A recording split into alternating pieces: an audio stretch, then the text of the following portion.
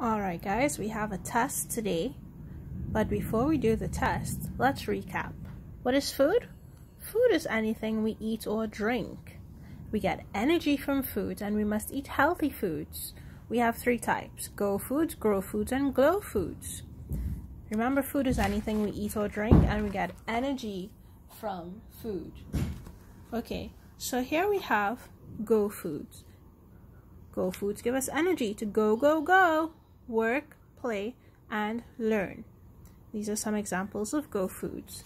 And then we talked about grow foods, and grow foods make us grow tall and strong. Peas and beans, as well as foods from animals, make us grow. And here are all of your grow foods.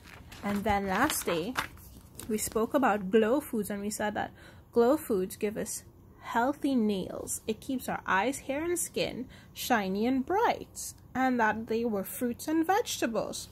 So today we're going to be talking about all of this on page 17. So you have to trace,